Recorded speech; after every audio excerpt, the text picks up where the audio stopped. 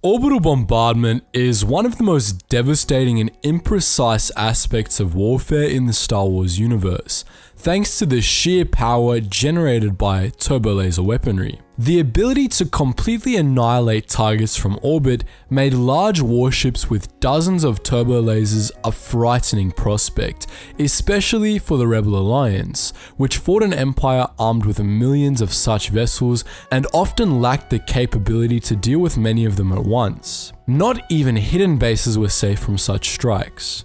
A single Imperial Star Destroyer was capable of razing an entire planet. A devastating attack known in military code as a Base Delta Zero operation.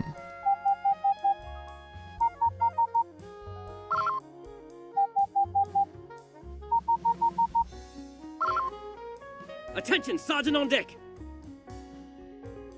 Both the Republic Navy and the Imperial Navy frequently changed what their codes meant to make the work of enemy spies more difficult, including those codes used to designate specific combat maneuvers aboard warships. But one code among these never changed. For millennia, across a complete regime change, one military code always retained the same meaning: Base Delta Zero. The operation received the additional code of Order 37 during the Clone Wars, but Base Delta Zero remained the most well-known code for such operations, and the one most frequently used by naval commanders. A Base Delta Zero planetary bombardment was quite simple, but exceptionally devastating. A fleet that received the order would spread out in orbit above a planet and turn their turbolasers toward it, pummeling the planet until its entire crust melted. All life on the planet would be completely destroyed, as well as structures, landmarks, or anything hidden on the world. By the time the operation was complete, the planet would be completely unrecognizable, as the entire surface would have been completely destroyed, replaced by a layer of molten slag. The slag, of course, would cool with time, but the results would nonetheless be a barren wasteland of rock, usually uninhabitable due to atmospheric changes incurred by the attack. Such devastating attacks were rare, but they were a threat nonetheless, especially during the Galactic Civil War. As the Empire demonstrated through the construction of its Death Stars, not to mention the Galaxy Gun and the Tarkin, it considered whole planets to be acceptable losses in certain circumstances. And as the rebels usually hid their bases deep in the wilderness of planets they operated on, the Empire frequently considered Base Delta Zero strikes on otherwise uninhabited worlds that were known to harbor rebel bases. On the surface, it would seem that, aside from moral considerations, the Base Delta Zero came with the major downside of time. You'd expect razing an entire planet with Star Destroyers to take a few days at least, right? If so, you'd be wrong. A small fleet of just 3 Star Destroyers was capable of completing a Base Delta Zero strike in the span of a few hours, and that's only when they're being thorough. Most life on the planet would be gone before the first hour was up. For those of you wondering how on earth that's possible, let's take a look at turbolasers for a moment. Turbolasers were basically a scaled up version of laser cannons, which were themselves scaled up versions of blaster technology. Now, it should be clarified that neither turbolasers nor laser cannons actually fired lasers. Indeed, laser weaponry was vastly inferior and considered primitive by the time of the Galactic Civil War. Laser is used to describe the bolts fired by such weapons in-universe as a sort of slang born of ignorance.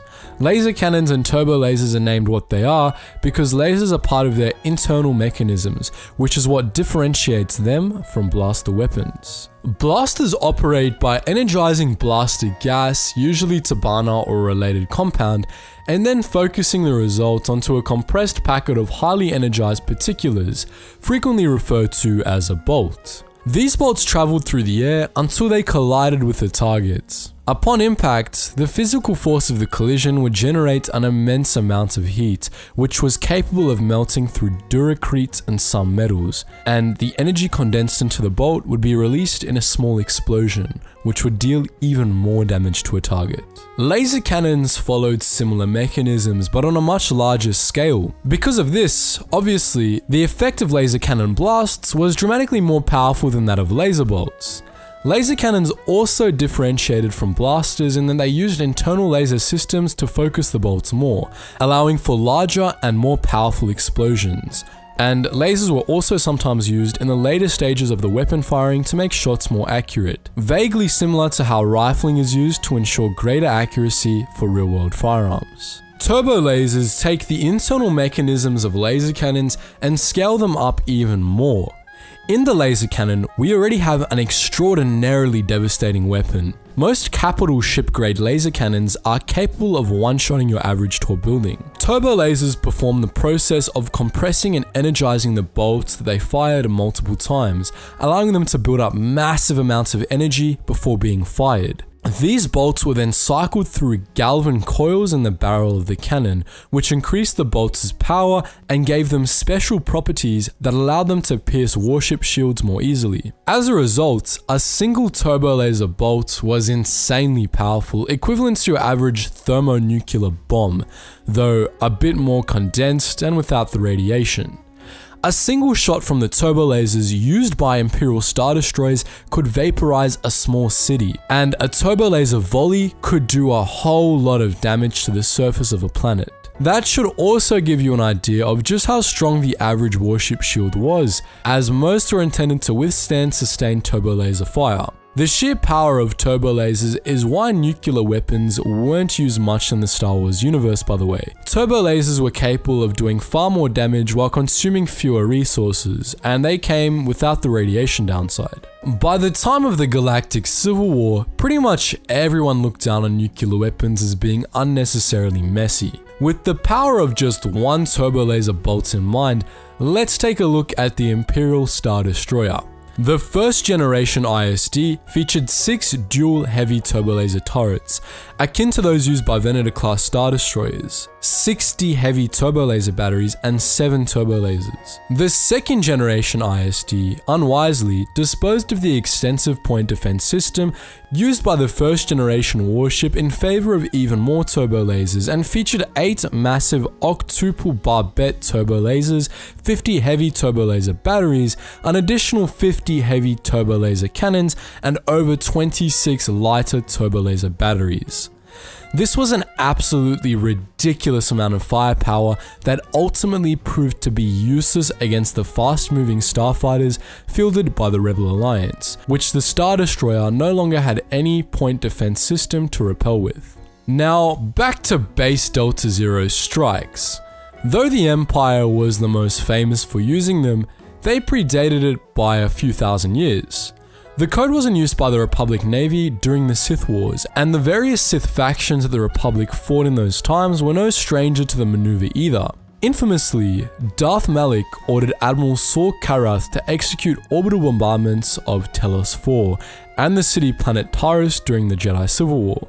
The former strike rendered the planet completely uninhabitable, forcing an extensive terraforming effort in the years after the war, while Taris, which had been a well-known local hotspot, was more or less wiped from the face of the galaxy by its own bombardment. The operation became particularly notorious during the Clone Wars. The Republic Navy, especially in the later stages of the war, often ordered base Delta Zero operations against planets where the droid army was entrenched deep into the world's crust, as ground operations to flush them out were usually deemed too costly. The Confederacy of Independent Systems also executed such strikes, with the most infamous case being Humberine, a city planet and Republic founding world that General Grievous melted over the course of a single hour. The Republic Navy's growing habit of executing base Delta Zero strikes when the predicted ground cost was too high passed on to the Imperial Navy, which often relied on the threat of such attacks to keep rebellious worlds in line. In 19 BBY, the Empire executed a base Delta Zero attack on Kamasi in retaliation for the Kamasi causing problems for the New Order, and in 4 ABY, the Empire attempted to do the same to Nar Shaddaa, though the fleet sent to do so was routed before it got within range of the moon. So that's an in-depth look at orbital bombardment, especially base Delta Zero operations. Are there any other common military maneuvers you'd like to see us take a look at next? Feel free to post your thoughts in the comments section below, and Just before you go guys, as per usual, make sure you check out all those links in the description below waiting for your clicks to join us on our Geetsly's gaming network, our main Geetsly's Discord, and if you're into history, we have our second history channel called The Front that discusses all the niche and unknown topics of World War II, so make sure you check them all out in the description below. Anyways guys, as always, thank you so much for watching and I hope to see you in the next video.